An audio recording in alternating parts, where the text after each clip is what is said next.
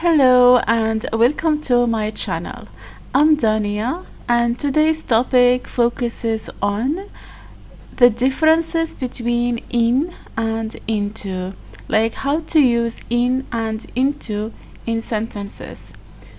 Basically, I have actually been focusing on explaining a list of prepositions so far, and I will link that in the description box for you to check if you have any questions. So for today, the focus will be on in and into, like in and into.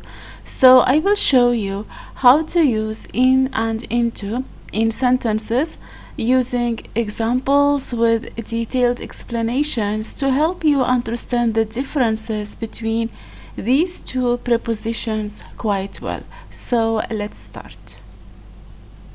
You need to use in to speak about locations or positions within something, but into, it talks about the movement, like it indicates movement toward something. So this is basically the difference between the two. Sounds confusing, right? Let's have a look at the following examples to understand the idea much better. The cat is sleeping in the basket. In the basket. So with the use of in, we are focusing on the location of the cat. So where is the cat? The cat is in the basket. There is milk in the cup. In the cup. What does that mean? We are focusing on the milk. So where is the milk? It is in the cup. She will arrive in an hour. In an hour. What does that mean? We are basically focusing on the duration of the arriving time. So when will she arrive? In an hour. They will arrive in June. They will arrive in. Why are we using in? Because of the month. When it comes to speaking about the month, we need to use in, like in June, in December, in March, in May, things like that. But before looking at the preposition into, I would like to ask if you have any questions or any confusions regarding the use of in. If yes, please let me know in the comments below. So just ask your questions and I will immediately respond to your questions, or I will create another video to focus on the preposition in. So for now, let's move to the second part, which is the preposition into. Let's have a look at the following examples. She walked into the room. So with the use of into, we are focusing on the movement, meaning that she was somewhere else. Maybe she was in the kitchen, she was maybe in the bathroom, she was in the living room, but now she is in the room. She walked into the room.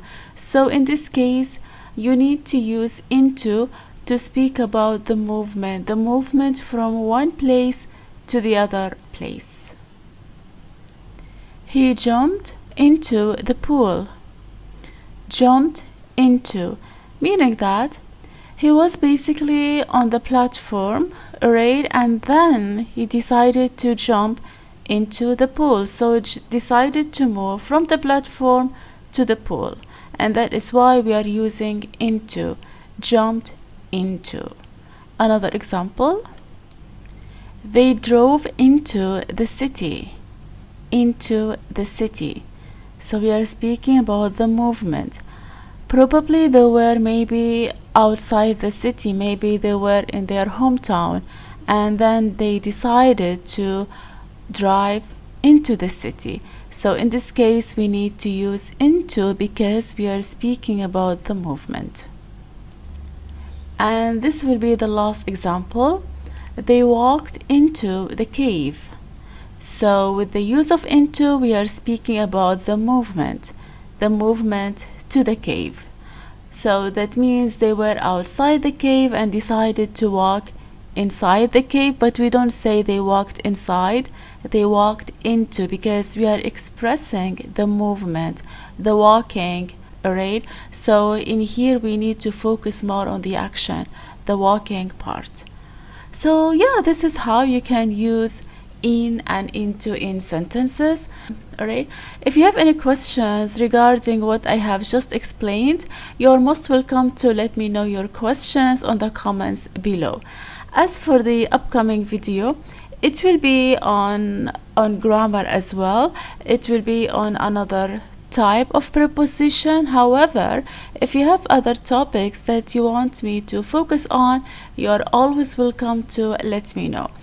And if you find this video useful, please give it some like, comments, and share it among your friends and classmates, as that actually help the channel to grow. So yeah, thanks a lot for being here, for joining this English grammar podcast. I will be looking forward to having you on the upcoming video as well. So have a great day and take care. Bye bye.